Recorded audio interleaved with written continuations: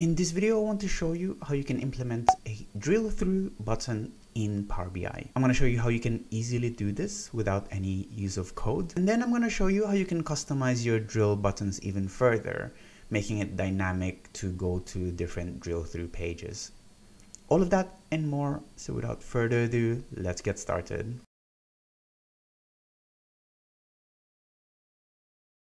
Hi, my name is Fernan, and welcome to the Solutions Abroad YouTube channel, where we cover tips, tricks, and best practices when working with Power BI. I upload new videos every week, so make sure you hit that subscribe button and the bell icon to get notified when a new one is out. So drill through is a feature in Power BI that allows your users to see more details about your data. Now, I've covered this in the past already across several videos, and in all those solutions, we always used the right-click to drill down feature. So let me show you. So first, let's import a file here, which we used for a previous video. And in this case, we're just going to import the employees data, which is just a list of all the employees that we have for a fictional company. I'm going to just change all of these data types to make sure they are correct. And then we'll hit close and apply and load it into our report here. So first, what we'll do is we'll just create a summary page here. So I'm gonna just rename this page summary, and I'm gonna bring in a department and count the number of people we have for each of those departments. So count distinct like this, and we're gonna make this a bar chart, something like this. Gonna add data labels. We'll change the title, summary of headcount. And let's say we want to give our users the ability to drill through each of these employees or each of these departments to see who those people are. So we're gonna create a new page, our drill through page, just say details, and we're gonna add some information about the employees on a table, just simply table. So first name, last name, their department, and let's just leave it like that for now. Actually, let's also add ID here. Don't summarize, so we're not summarizing that. And we're gonna add a quick title just to say this is details.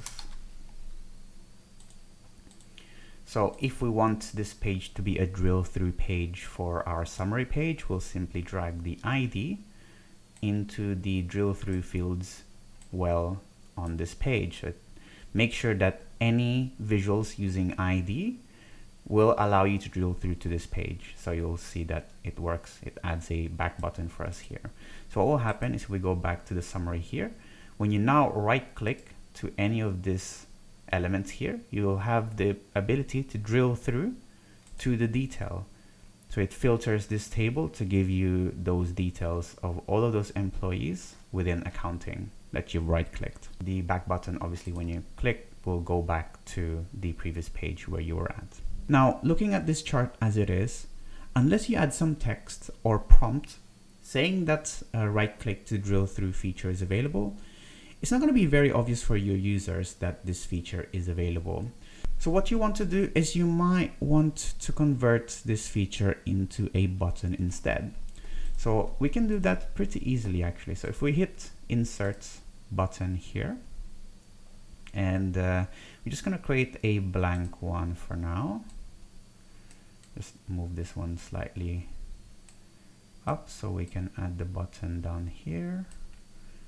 We're just going to make it slightly bigger. Gonna see if we can add a text here to say drill. And then I'm just gonna change it a little bit, remove the borders, and perhaps add the fill. Or maybe we'll just leave the border as it is. So now under action, if we enable that, it will allow you to set a drill through action to this saying the destination will be to a certain page. So you'll see that once you've set the action type for this button as drill through, it automatically disables that button. Now, it's disabled because you haven't made any selection yet on any of the visuals to warrant it going for a drill through. However, what will now happen is if you click, let's say, human resources, that enables that button, which if you now click, it will drill through to this page quite easily. And you'll see that you've not had to set anything up, even the buttons, it's all click and drag and drop, which is pretty simple to implement. Now that you know how to implement a drill button without any code, now I want to show you a trick that allows you to switch which drill through page this button takes you. So let's say, for example, we have a second page. So I'm gonna just duplicate this page here. I'm just gonna name it contacts page, let's just say.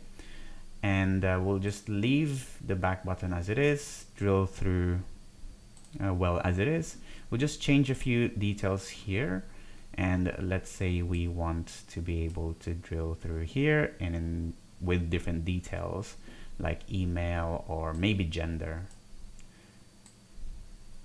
So now you have two different pages which you can use to drill through. If you right click here, you will see there are two different pages available for you. Now you want this button to be able to dynamically switch which page it drills through based on a selection that your users make. Now when you look and we click at the action button here on the drill through, you'll see that there is an FX icon here that we can take advantage of, which means that we can create some dynamic calculations. And all it needs in this conditional formatting is just the name of the page where you want it to go. So at the moment we have it detail, but we don't want to hard code that. We want to set it based on a selection that our users make. So let's set that up. So let's start by entering or creating a table, pages.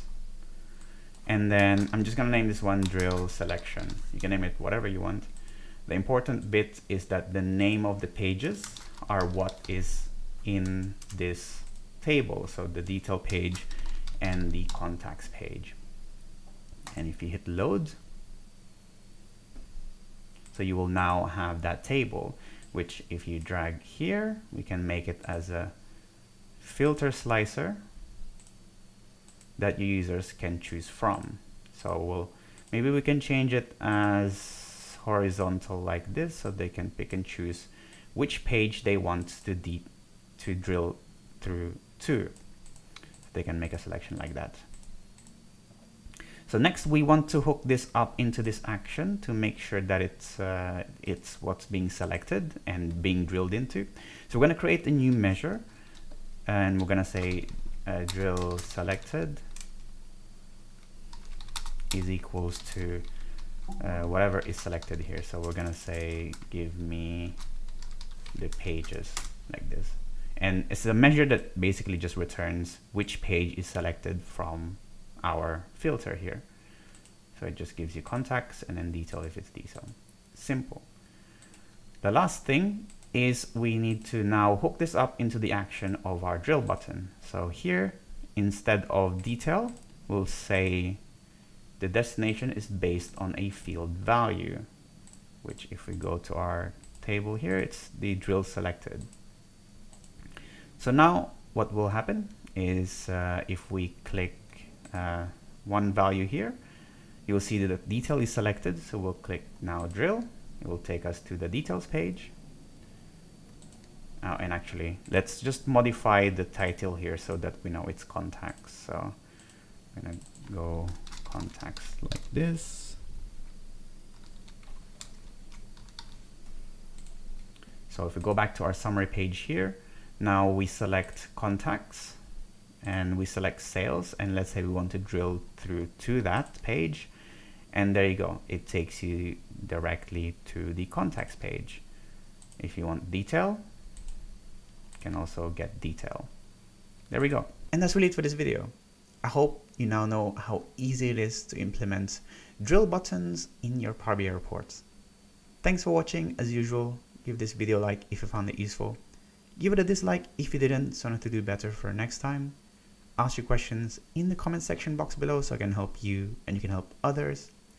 If you like this video, we have a Patreon page where you can support the channel and get exclusive perks like early access, demo files, and credits at the end of these videos. Thanks again for watching and see you in the next one. Bye bye.